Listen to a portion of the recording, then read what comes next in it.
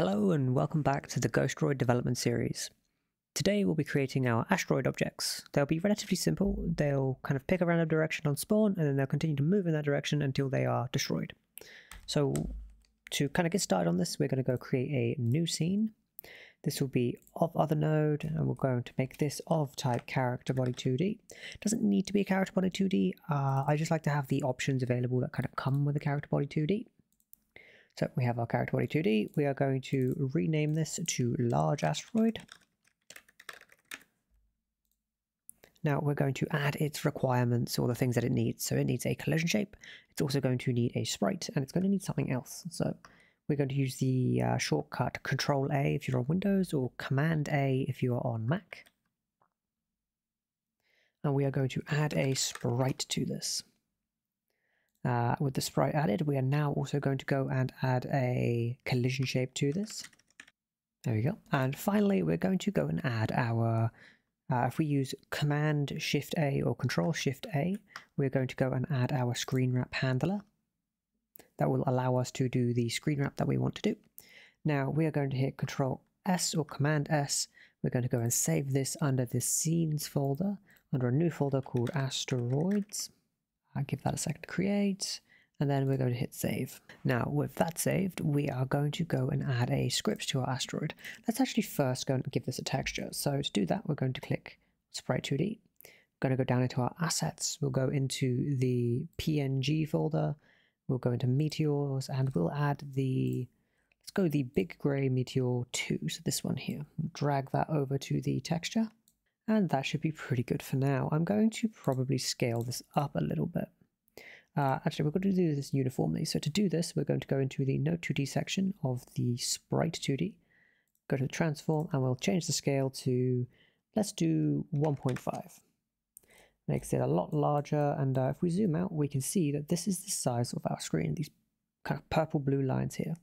So is that going to be large enough for us? I think 1.5 is perfect. So with that done, let's go and add a script to our asteroid. So we'll click the little script button up top here, go and add that. And with that created, if you have all of this code here that I have, that is because it is coming from a coding template. We'll probably look at templates a little bit later, but for now, what we can do is kind of delete all of the code in here other than the extends at the very top. So above the extends, we're going to add a class underscore name. This is going to be for the large asteroid, no spaces like so. And now we're going to want two variables. We're going to want a constant variable for the movement direction and an exported variable for the movement speed. So to do a const, we just do const, and then we use our caps lock and we create this in all caps. So movement underscore direction, making sure to be as purposeful with our naming conventions as we possibly can to make sure whoever reads this knows exactly what it is. We're going to set this as a vector2 type, and we'll set it equal to a vector2 dot right. Why is that? And that is because right or vector2 dot right is our forward facing direction. So we want to make sure it is a vector2 dot right. The next one will be a exported variable for the move underscore speed. This will be of type float, and we're going to set that equal to 90 for now, just to give it a kind of rough value. So let's hit Control S and save. And finally, we can add access to our ready and physics process function. So let's go do that. Let's go and write func underscore ready. We'll write pass in there for now. And then finally, let's do func underscore physics process. So with us having access to our ready function and our physics process function, we can now start creating the methods that need to go inside of these. And there are only going to be two. We're going to put one in the ready function and one in the physics process. The first one we're going to want to create is the randomizing rotation function. Why do we want a randomize rotation function? Well, randomizing the rotation will kind of randomize which way our facing direction is facing, right? So if we are rotated at 25 degrees, right is no longer right, if that makes sense. Well, our forward direction is no longer directly right to us, it's like down to the right. So that's kind of what we're going for on this. Now to do that, we're going to create the function called randomize, there we go, underscore rotation. It won't have any extra parameters, and we'll give it a void return type. And to do this, we're going to grab the rotation. We're going to set it equal to kind of a new function, right? And this new function is going to be randf underscore range with parentheses. Now you'll see that this goes purple, not blue, not light blue, not green, it goes purple. This is a kind of math related function that is built into Godot. This gets a random floating point between two ranges, or between a range of a low or a minimum and a maximum. So what is our minimum and maximum? Well, we want our minimum to be 0, because 0 is 0 rotation. And we want our maximum to basically be 360. Now, the two ways you can do this is by doing 2 times pi. That gets you the 360 degrees.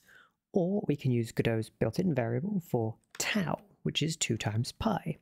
Now, you can actually go and control and left-click on tau here, and it'll take you to the GD script equivalent here. So pi 3.145, right? Normal pi, constant that represents how many times the diameter of a circle fits around its perimeter. Okay, this is equivalent to tau divided by 2, or 180 degrees in rotation. Tau is 6.283. The circle constant, the circumference of the unit circle in radians. This is equivalent to pi times 2, or 360 degrees in rotations. That's why we want to use tau. So now we understand how tau works and why we want to use tau. We understand that randomized rotation will get a random range between 0 and 360 degrees.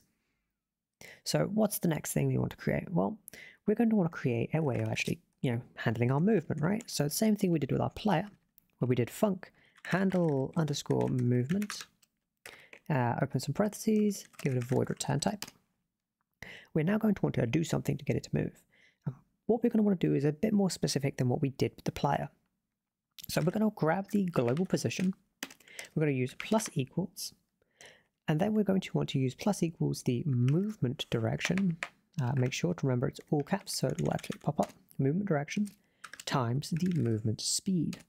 Now, if we just do movement direction times movement speed, we will get one constant direction at all times, no matter what we do. We don't actually want that. We want to kind of add the rotation that we've applied into this. So to do that, we are going to wrap the movement direction times movement speed inside of parentheses. We're going to use dot rotated. And then inside of rotated, we are just going to put in the rotation. What this is basically going to do is it's going to pick a random direction on spawn and kind of just move in that direction at a certain speed. So in this case, it will move at 90 degree or 90 floating points. So let's finalize this, right? Inside of our ready function, we're going to want to call the randomize rotation function that we created. Now inside of our physics process, we're going to want to call handle movement, and finally move and slide. That way, everything that we need to handle is actually being handled correctly. Technically speaking, move and slide isn't entirely necessary because we're not using any character body specific things. It's just a good habit to get into to use move and slide when you're using character bodies, to make sure that that's being used. That way anything you actually do apply to velocity gets applied. In this case, nothing's actually being applied to velocity, so we don't actually technically need to use move and slide. But for now, it's okay. So hit Control S and save. We're going to go back to our main scene. Then go to the 2D view. Under the entity container here, we're going to use Control-Shift-A or Command-Shift-A. We're going to grab our large asteroid and instantiate that into the scene. We're going to move this across to here, so it's right next to our ship. And we're finally going to hit play or run project and give it a second to load up. There we go.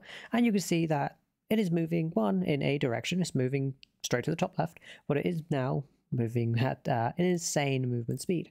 So let's go and change the movement speed. Let's change that down to 10 just to get some more slower movement. Then let's hit play again.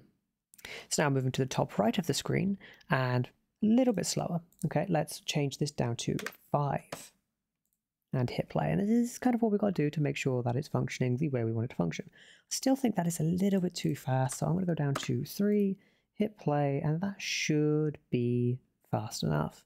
That is moving in the direction we want it to move, random direction every single time, and it is now moving consistently and at slow enough speed for a large asteroid to be considered, large, right? We want the larger ones to be slower. That pretty much handles the entire asteroid or large asteroid movement and creation.